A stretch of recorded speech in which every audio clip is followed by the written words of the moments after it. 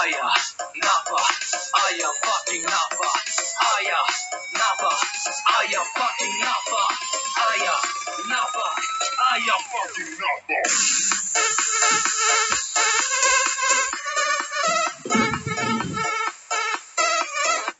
Is this thing on? Welcome back to Big Mouth and fancy seeing you here, and you are very welcome, my friends, and especially my enemies. Come in, sit down, no touching. I don't do the touching, but I'll do some kissing. Maybe not, because a kiss is a deal breaker. Welcome to tonight's Love Island reaction. It's Friday night. Drinking's got to be done. And in a way, I feel sorry for Yewande because she's clearly not had many experiences with men.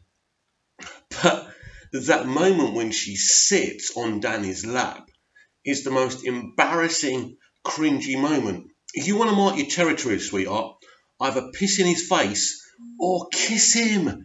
Kiss him, sweetheart. But what you did was embarrassing, cringy, and you're playing into Arabella's hands. You really are. Arabella is a shit-stirring bitch. I'm not just going to go for a single guy because he's single. No, you're going to go for an attached guy because he's attached, you fucking minger. She's absolutely ghastly. And second of all, she's not even all that. And then she shit-stirs. She has a chat with Yewande. And she stirs it up and makes Danny look like a prick, right? Then, when she pulls him for a chat, she admits to him that she's shit-stirred, and his face then. I think at that moment, he knew what kind of girl this is. And apparently he's mates with Charlie, who's her boyfriend, who's been on Love Island. So this is the gift that keeps on giving. But in a way, I think Anton is getting away with murder here because getting involved with her is poisonous. I think Ant is just enjoying his experience. For someone who keeps on being rejected, I think he's taking it really, really well. But absolutely cringy and embarrassing. I loved the kissing competition. It was hilarious. Watching Amy melt down was brilliant. But these producers have decided they want to protect Curtis and Amy's relationship, so they contrived that stupid date. They wasted 10 minutes of the final part of the episode on those boring people, but it was hilarious. And Curtis apologising. Look, the guy's a drip. There's no question about it. Curtis is a freaking drip.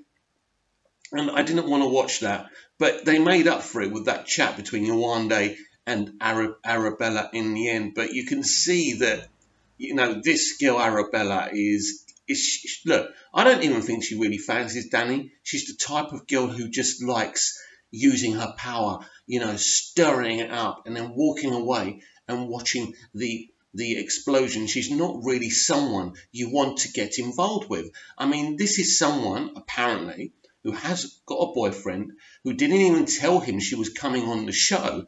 So, and I mean, he's writing stuff on Twitter and taking screenshots. Just dump her, mate. Just dump her. She's not someone you want to be around.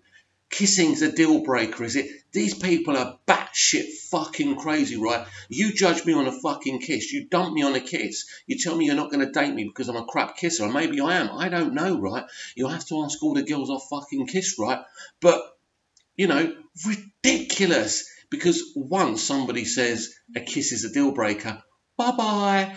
Go away, sweetheart. Oh, honestly, right?